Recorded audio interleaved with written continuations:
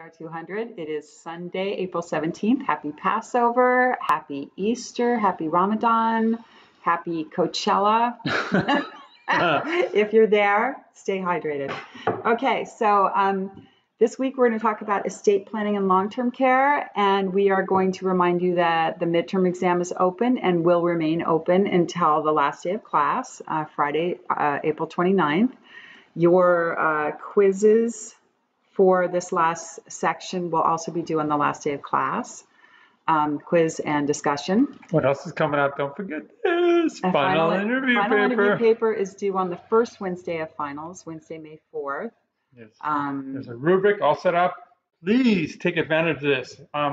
You will have serious regrets if you don't videotape what you're doing, because you're going to archive the family culture from your grandparents, your parents, from your dog, whoever you interview. You're going to archive that and be able to show it to your great-grandchildren. So videotape it. I recently did it with my dad, and it was really fun, and he really enjoyed it. And I just walked him through his childhood and asked him a bunch of questions, and it was great. So I'm really glad I have those videos of him. Absolutely. All right, should we go to our weekly assignments? Let's go to our weekly assignments. Let's go up here. There it is. Hey, you know what? This is the last video. So congratulations, guys. And we're coming down here, and we have a bunch of reminders down here at the bottom as well. So we see all this stuff's coming up right now. We're going to let the lawyer do all the talking now. Okay. It's going to go right here. Okay. So the first topic we're talking about is estate planning. And what this means is, do you have a will or a trust? Do you have, as part of the estate planning process, usually you'll set up the durable power of attorney for healthcare, the durable power of attorney for financial. And I'm giving you two different points of views. One is from the ABA, the American Bar Association, and one is from the AARP, which is a nonprofit for the benefit of retired people. And I'm a lawyer, so yeah, in a perfect world, you'd have a lawyer draft these documents for you. But I realize that not everybody has access to cost-effective legal services. So if you have a choice between not having a will, not having a trust, and having one that you can do with software or something like that off the internet, just get it done. If you can find a lawyer, awesome. If you can't, just figure it out. So anyway, let's open up the ABA article, the Wilson Trust article from the ABA. And there it goes. All righty. So the first thing that they talk about is what happens if you die without a will. And I read recently something that really made an impression on me. And they said, who do you want to decide who gets your stuff? Do you want the government to decide, or do you want to decide for yourself? If you die without a will, that means you die intestate. That means that the government and every state will have laws on the books that say this is who gets your stuff if you die without a will. So if you're married, it might be split between your spouse and your children. If you're not married or you don't have children, it might be split between your parents and your siblings. And it kind of goes down the line depending on what relatives you have. So that, oops, sorry, I just did something weird. No, it's all good. So anyway, the question is, do you even know what those laws are in your state? Is that what you want? If you set up a will, and a will is usually relatively inexpensive and relatively easy to do, it gives you the ability to name a guardian for your children or your dependents. It gives you the ability to say who gets what, whether it's big, expensive things like your house or your car, or small things like your personal property. So I am a big fan of having a will or a trust if you have, like I said, children or dependents, minor children that need to be taken care of, or if you have any sort of assets that will need to pass through a will. And what if you have this dopey-dope sibling who's nowhere to be found, okay? and your parents had every intention of passing a majority of the estate onto you because you did all the caregiving, you did the durable financial, durable health, you did everything. And then they died and there's no will, and the courts, and then in comes the dopey-dope sibling, and they say, okay, I want my half. But like, that was not the intent of my parent. Yeah. Too bad. Sadly, if you don't have a will that's been properly executed, signed, and witnessed, it doesn't matter what the intention was. The court's not going to listen to that. They will just go by the laws that are on the books. So it gets complicated. We've had people like Prince who died without a will. Aretha Franklin died without a will. It's very, very common for people who are often very wealthy and sometimes even in poor health or at the end of their lives to say, well, I don't want to have to worry about it. Let me tell you, it is a gift to your relatives to have this set up so that they don't have to, worry about it and that there's not controversy and fighting as sometimes happens when there's money involved. So there were 29 claimants to Prince's will. Everyone from a guy who said he sold me his entire catalog of songs to people who said I'm his long lost son. I don't think he had any children. But there were numerous people who came forward and said, I'm Prince's child, and they have to go through DNA testing, et cetera. So it's kind of a bummer. So a will allows you to decide what's going to happen. What's going to happen to your children? What's going to happen to your property? Do you want to give gifts to charity? What's going to happen to your dog, for example? Florida allows you to leave money to your dog. I think that's, cool. I'm always hopeful that someone in my family will take care of my dog if something happens to me. What does a will not do? A will doesn't pass property that pass outside of probate. So probate is the process. Someone with a will dies, you go into court, you open up a court case, it's called probate. And you'll go into probate court and talk to a probate judge and get everything settled. So if you have a bank account that has payable on death, or transfer on death provision, and you've named beneficiaries, that will pass outside of your will. If you have a brokerage account, or you have a 401k account, or you have life insurance, all of these things pass according to beneficiary statements. Now, it's really important as part of the estate planning process to make sure that those beneficiary statements are in place and that they've been updated. If your life has changed and maybe 10 years ago you would have left all of your funds to your sister, but now you have children and you want to leave your property to your kids.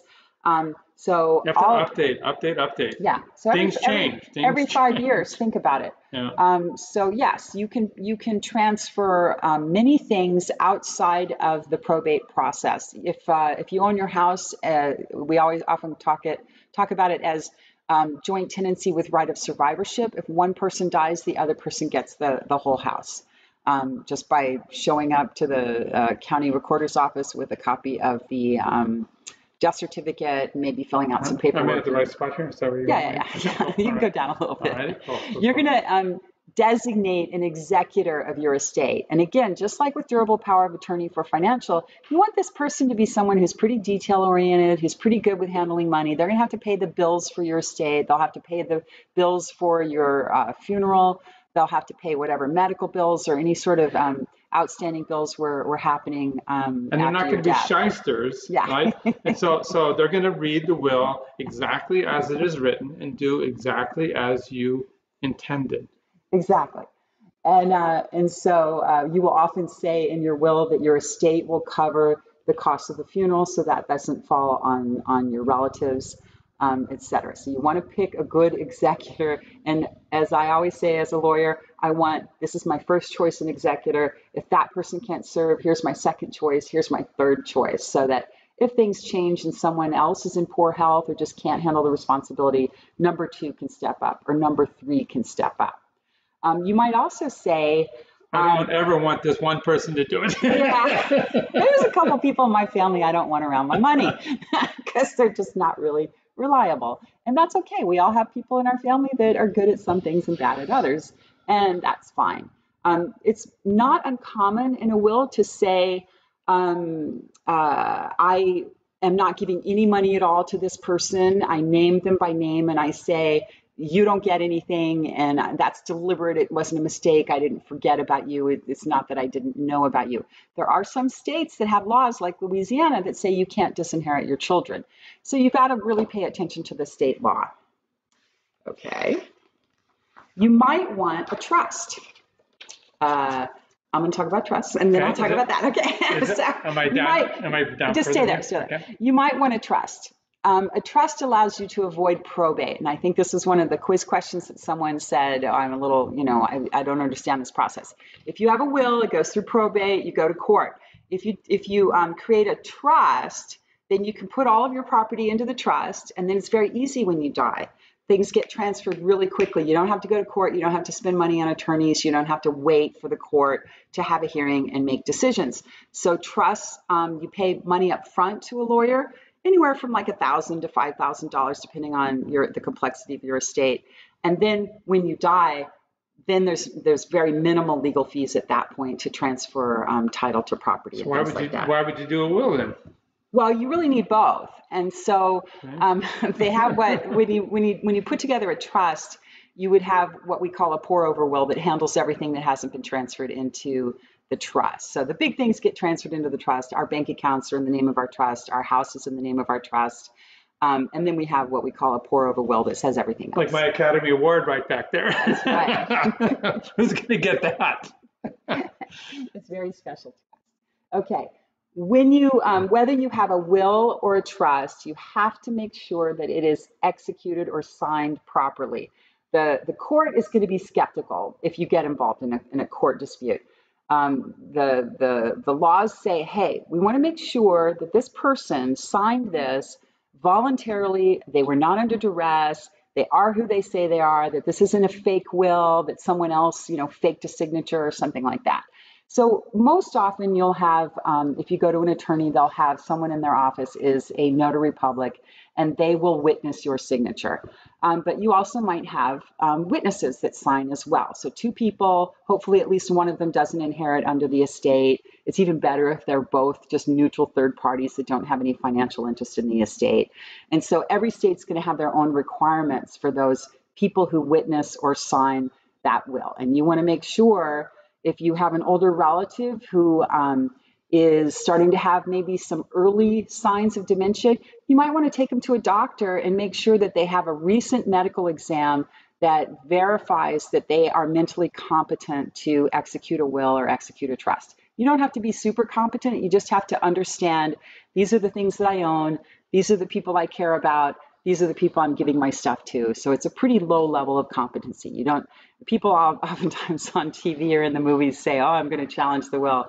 That doesn't go very far. So, okay, you can move down there. Okay, we talked about jointly owned property, right of survivorship. We already talked about that. Right. So, you can definitely do that. We talked about trust. The person you're leaving your property to is called the beneficiary.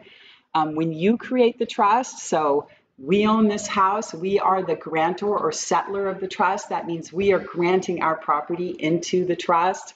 And these are just technical terms. But if you're not a very good financial planner or money manager, and you screw up and don't have the client's beneficiaries in the paperwork, we had one do this for my mom. It's a mess. It then becomes a mess. So this is your being a fiduciary. If you're going to be managing people's monies, make sure you get their beneficiaries up front. Yeah. And we've been pretty fortunate that the people in our families that have passed away, that we've handled their estates, they've all been really organized, smart people. But it's good to kind of make sure, if you're the person who's an executor of someone's estate, to make sure, okay, not only is your will executed properly, but make sure that they have their beneficiary statements set up. Okay, keep going down.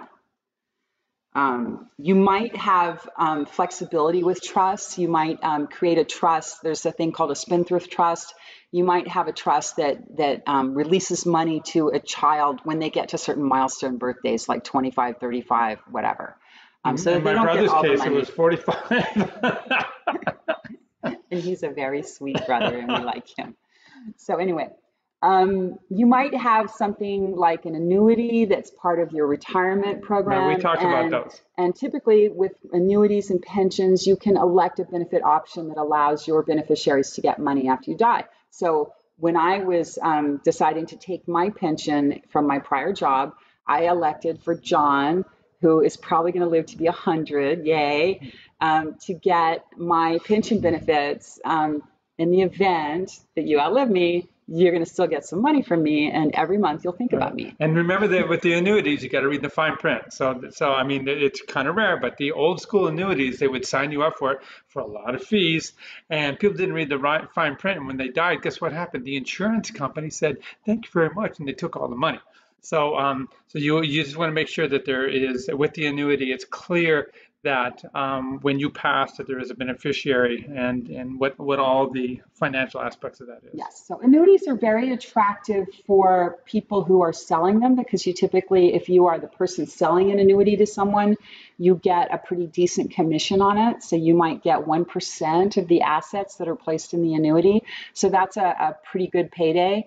But you know, it may not be the right thing for the person who is potentially buying the annuity. Yeah, you mean, I mean, you know, obviously the stock market's kind of sucker right now, but when the stock market's raging, you're not making a bunch of profit with an annuity. You know, it's just kind of set in stone. But what people like about it is, especially if you are on a fixed income, they like about the fact that with an annuity, there's some certainty of getting a stream of payments out into the future that will last until you die. You talk life insurance. So, okay. So yeah, life insurance, the key with life insurance, again, revisit it every 5 years. There are cases that have gone to the Supreme Court and taken many, many years because someone gets a divorce and forgets to update his life insurance beneficiary statement. and then he dies, and the ex-wife he hated gets his money, and his child that he wanted to get the money doesn't. So these are sad. So hopefully, if you ever are unfortunate enough to have to go through a big life upheaval like a divorce, you'll when you're feeling better. Managing a household, as you can see, is a big deal, guys. It's a big deal. So it's a full-time job unto itself. So. Yes. So anyway, update your beneficiaries all the way around if you go through any major life changes like getting married, getting divorced, having a death, you know, etc. You want to say hi to AARP? Yeah, let's go into AARP. So the ABA, of course, says go get a lawyer, get the best lawyer you can find, blah, blah, blah. The AARP says, you know what? Everybody's putting off getting a will and getting their estate planning done, and we want to encourage people to get it done. So they are giving options for you. If you can go down. They're giving options for you. Some of them are free, some of them are low cost. I think you can go to Costco and get Quicken Will Maker. You know, so there's a lot of different options, and they're probably okay. If you have a family where there's a lot of conflict and disputes, you might want to go to a lawyer and make sure it's really ironclad. But if no one's really going to care who you leave your stuff to, and if no one's going to challenge it, you're probably okay. So here's the freebies. You can do that right out of the box, have fun with it, and then, you know, as things get more complicated, then you can go to see lawyers. Yeah, absolutely. And it's hard, you know, to talk to relatives about this. With my mom, I talk to her all the time. She told me what was in her will before she passed away. I knew exactly, you know, who wrote the will, which lawyer she went to see, who was the executor, what was going to happen. Her dopey sister kept saying, "You got to change the will. You got to change the will." I want more money. Finally, her mom said, "Okay, I changed it," but she didn't, which was awesome. There were some difficult conversations after my mom died for a lot of reasons, but anyway, yeah. So I was lucky that my mom was, you know, totally open to talk about it. Not everybody's that way. I know that my dad has a will. I know that I'm the executor, and I know that he's splitting things between his kids and my stepmom. I haven't asked him too much about it. He doesn't like to talk about it, and the fact that he even has a will is a miracle. So I'm like, hey, it's all good. But you know, one of the things you have to remember is if you can gently introduce these conversations to your older relatives. Hey, do you have your affairs in order? Do you need any help getting things organized? Do you have a file where all of your important stuff is? It can be helpful, especially to people who are open to having that discussion. And then these are just some stories, some case studies here. So yeah, they're just talking to people about why don't you have a will. 30% of people 65 and older don't have a will. 40% of people 50 to 64. People say, well, I didn't have time. I've been putting it off. A lot of people don't have assets. Yeah, too. I don't have a lot of assets. I don't have a lot of assets. I need to find a lawyer. It can be hard to find a lawyer. So that's why for those people that are really just, you know, they just don't know what to do. They kind of know that they would like to have a will or a trust. Doing that software, doing one of those online programs is probably fine. So I think even as a lawyer, I'd like to have everything be perfect all the time. I think AARP is smart to give people no cost and low cost options. All right. So these are just, like I said, case studies. And here with COVID, things accelerated very quickly for people. So, and COVID prompted me to get a lot more organized, to have a notebook with all of our accounts It was a wake-up call. And just because, people started passing away, and you just think, gosh, what if I get sick and boom, I'm in the hospital and I don't have time to talk to people. So anyway, but we're getting out of COVID, so hopefully that will be easier in the future. So let's look at the discussion. We're talking about long-term care. As you know, long-term care is expensive. The reason it's expensive is that it's a very person-intensive business. So people who need long-term care, whether it's assisted living or nursing home care, probably need help with what we call activities of daily living. So eating, dressing, bathing, toileting, getting up out of bed, transferring, moving around, things like that.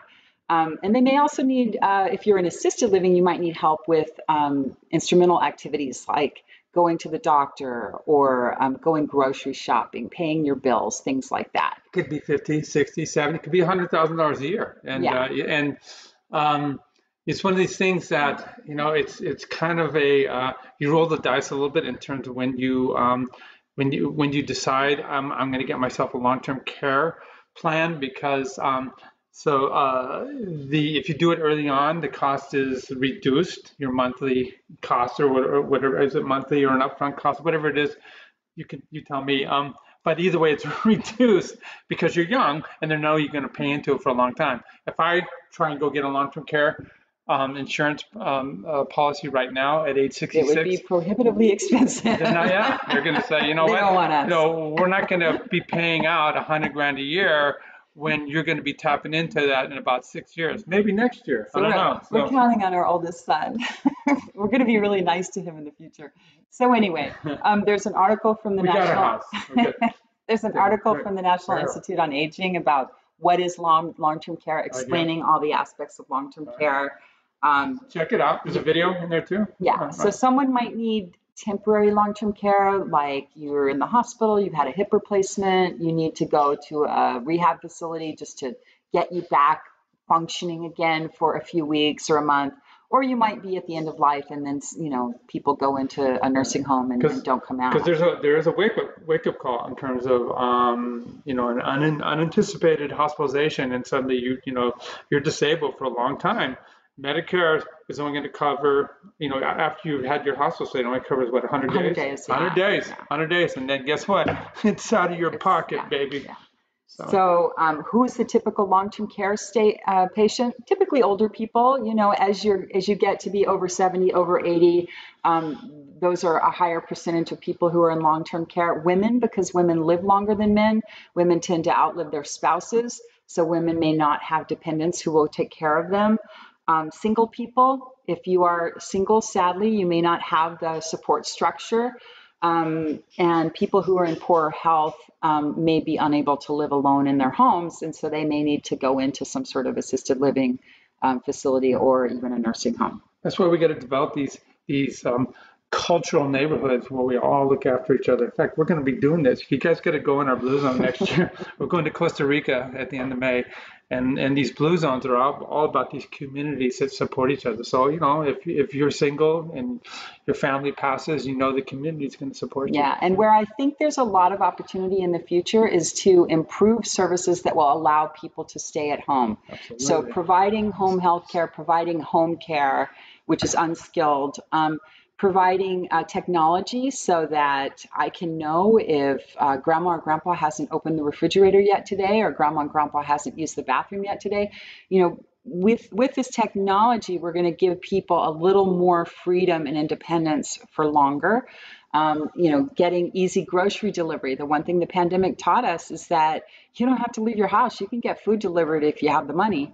And the time to do it. So not just multi-generational housing, but community-based housing, where you have all these things that Julia just talked about, just at your fingertips in place. Yeah. And it would be great. And it could be means-based. It could be whatever. It could be, basic level, and then we could have, the Ritz-Carlton level. So. Yeah. The biggest challenge is cost. So most people, remember, most people haven't saved very much for retirement. Medical expenses go up in retirement. We have no out-of-pocket maximum under Medicare. Drugs are very expensive under Medicare. Medicare doesn't. It's all right. It's the phone. Medicare doesn't cover vision or dental or hearing, so there's all these extra costs. Then you get into talking about long-term care, and let's go into this calculator by Genworth. And you'll notice that the cost is very, very high, and it can depend on the part of the country that you're in. You can select, say, monthly cost or annual cost, and then look in different areas. California, Hawaii, New York are going to be expensive. Louisiana, Texas are maybe half the cost for long-term care as California. Now you probably... These are all lists of, as we see here, monthly costs, and and they can vary. I mean, and so this is the national cost. So type in USC zip code 90089. See what happens. See if we get something. It didn't like that. Okay, it's over 100,000 a year in LA. Yeah. And it's about 60,000 a year in Texas and Louisiana. So yeah, that's it. That's just to look. How about Laguna Beach? Yeah, Laguna Beach is probably a little pricey. You know, you pay for what you get for it. Now go down LA area. So you know, you might have you're very likely to have a semi-private room. People don't get private rooms very often in nursing homes, so it's going to be close to $9,000 a month. That adds up pretty. And this home health aide is somebody who's not coming spending all day. We had a couple next door to us that it was, you know, their end of life lasted a couple months. The person was living with them all day, every day, and it was $400 a day. Yeah. So if you're, like I said, Hawaii, New York, California, you're going to pay a lot of money. So check this out for sure. Check it out, guys. All right. Okay. Cool. And I think that's everything I have. All right. If you need to know what your grade's going to be before grades are submitted, you know, for some reason, you know, it doesn't look like we're going to get that pass, no pass option this semester since they haven't announced anything yet.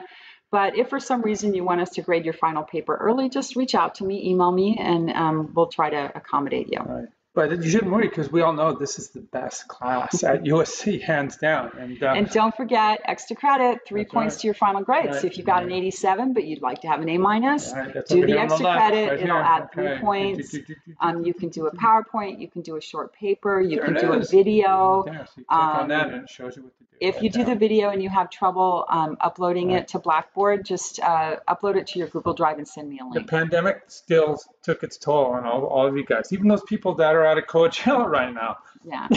I'm just joking. It's been a tough semester. I think it's been a tough semester. We're all hitting the wall. We're all really tired. That's crazy. But tell your friends, all right? Tell your friends, take our class. We teach this every single semester. For you have some buddies like, oh my God, I'm not going to graduate. Guess what? They can take it over the summer. That's right. That's right.